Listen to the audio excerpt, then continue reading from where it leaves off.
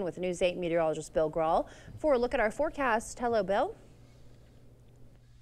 Good morning, Alexandra. Happy Friday to all of you. Checking the high temperatures during the month of April. First of all, we hit 65 yesterday, just barely above average. So that makes 14 days above average, 10 below average, and 1 last Sunday was right at average. Latest drought monitor was released yesterday. Again, I draw your attention to the upper bar. It includes data through Tuesday morning of each week, but notice how the drought conditions have been chewed away in many spots. No drought conditions from Mankato up through the Twin Cities, Eau Claire, and down towards, close to Black River Falls, Wausau, and Green Bay, and then just abnormally dry from La Crosse and points to the north and west. And the moderate and severe drought areas to the south here have shrunk, and the extreme drought conditions over northeastern Iowa smaller as well. So some good news because of all of the rainfall we saw over the past week, and we could see more rainfall through the next several days, including this weekend and including today. Now we are starting dry, 47 at the airport and downtown with a mostly cloudy sky.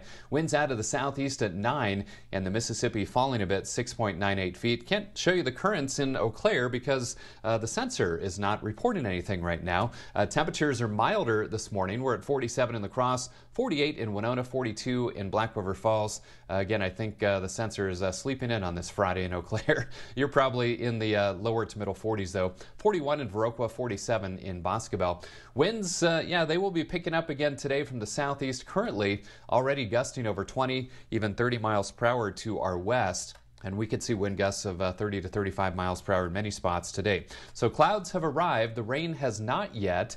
You can see it over southwestern Minnesota, about the western half of Iowa. But as this low continues to track towards the region, these showers and a few thunderstorms will become likely in scattered fashion as the day progresses. And again, kind of breezy with a squeeze play from this ridge of high pressure to our east and that approaching low pressure over Nebraska. So Sky Tracker shows those showers kind of weaken as they move in, but scattered showers as the morning progresses. But we could see some pockets of dry time today, but plenty of clouds. And then those shower and thunderstorm chances increase as we head into tonight as that low spins by up near the Twin Cities. And then much of tomorrow could end up being dry.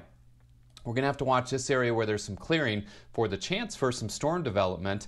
And you can see Sky Tracker showing those storms developing farther to the south and to the east. But I will caution you that some models have it developing a little closer to the Wisconsin River. So that's something we'll have to keep an eye on as we head into our Saturday. In fact, the Storm Prediction Center has a level 2 risk of strong storms if they do develop in these areas. Again, I think the best chances would be near and south and east of the Wisconsin River. Local timing would be late in the day and into tomorrow night with gusty winds and hail the primary threats. Rain tracker showing not a lot of rainfall today, as it will be kind of scattered, but as I run this through early Monday morning, which includes Sunday, which could be very wet, anywhere from 1 to 2 inches plus, still a possibility across the region. Zone forecast showing high temperatures today will be a bit cooler, mid to upper 50s for most. In fact, most of our 65 locations seeing highs between about 51 and 58 degrees. And again, you'll want to have that rain gear handy, as we will see some scattered showers, breezy conditions as well, 59 for the high.